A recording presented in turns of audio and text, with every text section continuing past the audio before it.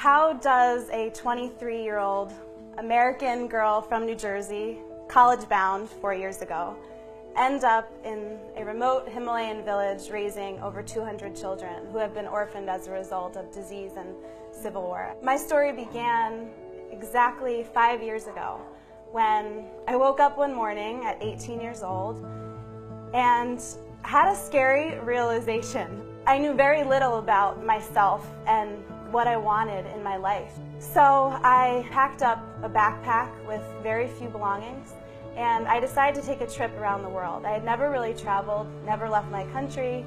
All of a sudden my whole world opened up. There was so much to learn and so much to discover outside of the walls of a four-walled classroom. I was walking down the road one day when I locked eyes with this little girl. Her name's Lalkota. Her job every day was to take loads from the bus park all the way into the villages, and she'd go back and forth all day. She'd make $1, $2 in the day to feed her family. This is the life of a Nepalese orphan. I looked at her and I saw every single piece of myself. And I was devastated. I thought, what have we done as a human family that our children are living this way? I soon kept reading, and I found out that there were 80 million children just like her in the world. And I was devastated. And then I met one particular girl. Her name was Hema, and this is Hema here. She was 7 years old, but every day when I walked to meet her, she'd just smile with these big, bright eyes, and she'd say, "Namaste, Didi." And I thought for the first time, okay, Maggie, forget the 80 million. What if you just started with Hema? Is there something that you can do to change the life of just one child? And I thought at 18, and as the entrepreneurial mind that I have, okay, I can do that. What if I just supported the education of this one child? How would her life change? And this is Hema a couple of weeks later. I put her into school and followed and tracked her progress. But the sad thing was that I didn't think it was enough. There were kids that didn't have homes and families, and they were orphans. And one day I had this idea.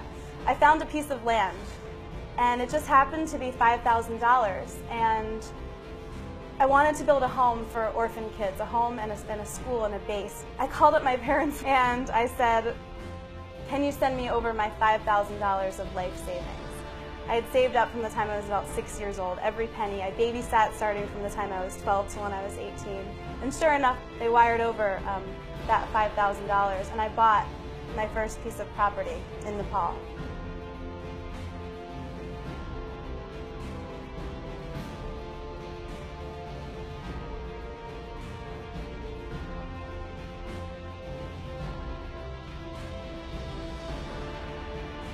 The world will change when our children and our women are educated. They have less children, they raise better families, they raise more educated children, their disease, everything decreases, poverty levels, communities and villages change. And the thing about this work that I do is that it's very addicting. So I thought, okay, one kid, if I could do one, why not 10? What if my dream was to walk across this dry riverbed one day and not see a single child breaking stone? That's what I want. I want to create a world that I want to see every day. And I think we have the power to do that. I don't think you have to go 8,000 miles away to the foothills of the Himalayas. I think the beauty of all of us is that we have talents and we have gifts. And this just happened to be mine, and I'm really lucky to have found it and created my little slice of heaven, my little paradise. And I think that the world will change when we all find that for ourselves, where we wake up every day and we wouldn't rather be anywhere else in the world doing any other kind of work. We think of all of the things we don't have instead of the things that we do have. Oh, I could do that if I had more money once I have my PhD, after I'm settled, after I'm established, after I'm famous. Well, what if everything you had was everything you have right now? Your body and your mind and that sense of, I can do anything.